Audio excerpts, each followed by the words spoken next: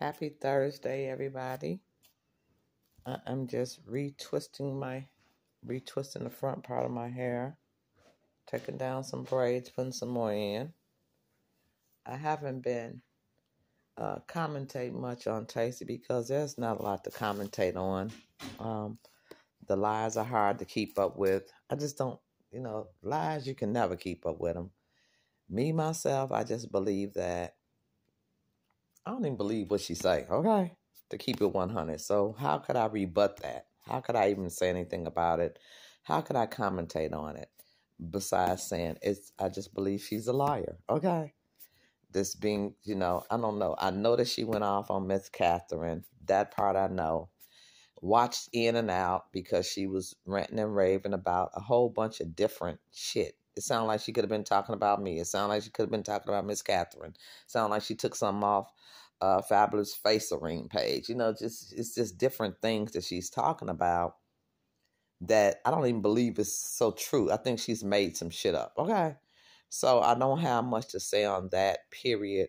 Um, there's nothing that I really can make a video off of except that she's just in her tasty mode. The liar, the scammer, the schemer. She's in that mode. So that's pretty much all I have to say about her. I did put a video up about the money grubbing thing, but I took it down because, different strokes, different folks. I'm trying to use my energy wisely with her when it comes to something as far as how she lies, how she manipulates, how she's how she does not really like her own race. Okay, I will say something about that. But what I will say is, too, this is what I have seen, and this is what I say. I know she's going through some type of manic stage, and it's too much to watch because she puts out too many videos. I can't keep up with all that. But I have seen that she has made a whole outside barn into a house. So I see she like moving like that. Okay, that's what she likes doing. Bob the Builder ass lady. That's what she like doing. While meanwhile, the inside of her house is torn up. It's a wreck. It's a wreck. So I don't know what the rationale is for that. She insists on making this outside house hers for some reason. Look, in my quotation marks.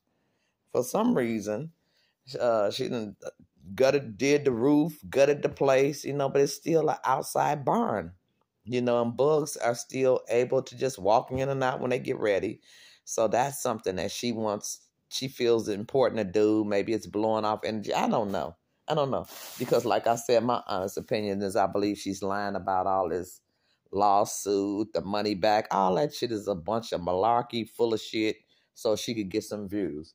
That's how I feel about it.